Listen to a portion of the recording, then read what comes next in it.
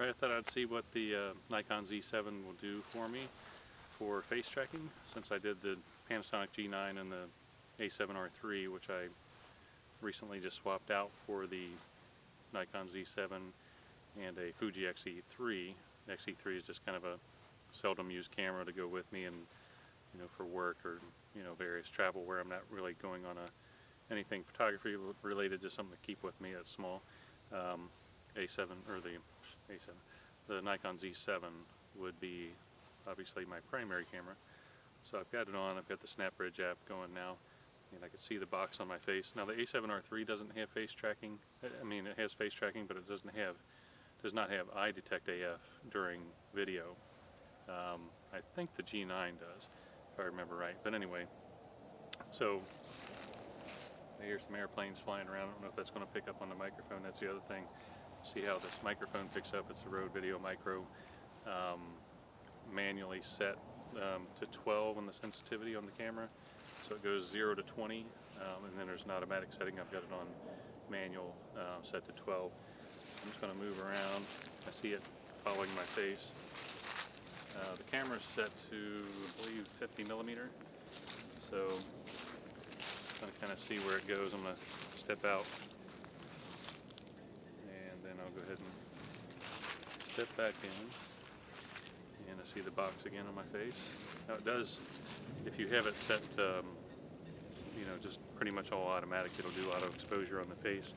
So if my face were in like a big backlit situation, a lot of light behind me, and then my face was kind of dark, it'll blow out the background and brighten up your face. So I'm just going to keep moving around. Autofocus settings, it's AFF, so autofocus full time during video. There's an AFC setting, but it's a little bit different with Nikon. I think you have to have it in AFF before it'll continuously focus like this. I'm just going to move up. I'm actually only about 2-3 feet from the camera now. Let me just make sure actually I've got it on 35 millimeter. So this is the Nikon 24-70 S lens. It's the f4. So this is one of the brand new lenses, and I'm really happy with it. It's really sharp, silent for video, and still on my face. I'll just see how far I can go back before it loses my face. Still, oh, right about there is where it lost my face. So coming back. There, okay, now it picked up my face again. Get this on 1080 60p. Move around here inside, move back again. Seems to get pretty far back before it loses my face. Still on me there. Yeah, just lost it. Walk up here. And as far as the autofocus area, it's the full screen. I don't remember the name of that particular setting. So you've got AFS, the single point. Well, no, there's a single point, the wide area small, and there's like a wide area large, and then there's, I can't remember what the one for the whole frame, but that's what it's on right now. I think that's what you have to have it on if you're doing face tracking with the Z7 or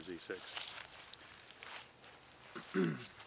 And while I'm at it, the Snapbridge app, I like it a lot better than the other apps I've been using, Fuji, Panasonic, Sony, because it's Bluetooth connected. You leave that Bluetooth on all the time, and then when you fire up the app, if you're in your house or somewhere near where you have, just keep moving around a little bit, where you have your phone normally connected to your Wi-Fi at your house or wherever you might be, hey, you normally have to go into the Wi-Fi settings of the phone and manually select the Wi-Fi setting of the camera or the Wi-Fi access point, it's broadcasting, manually connect to it, and then get back into the app, and then you're finally connected to the app and the phone and camera all together, so you can start controlling it remotely. But with the Snapbridge app, this latest one that they have right now, you leave that Bluetooth connected, and then you just click on the remote photography, and it's already connected to the camera through Bluetooth, and then it'll force the connection to the Wi-Fi. It'll ask you if you want to join the Wi-Fi, and I think that's a phone prompt, and you say yes, join, and then it joins, and there you go. You don't have to do all that manually going into your phone settings and getting the Wi-Fi linked up again. I think I'm going to stop it there, so that's it. And so far it looks really good. And let's see here. Again, I'm about 2 or 3 feet from the front of the lens. Alright, well thanks for watching. I'm going to do something on the Z7 here and probably this weekend. My thoughts on it. And my thoughts on the Z7, I just tell you right now, it's excellent. I'm very happy with it, very content, and I'm just very happy I bought it. And you know, the A7R III was a really nice camera. It made some outstanding images. It's got a great sensor, just like the Nikon Z7.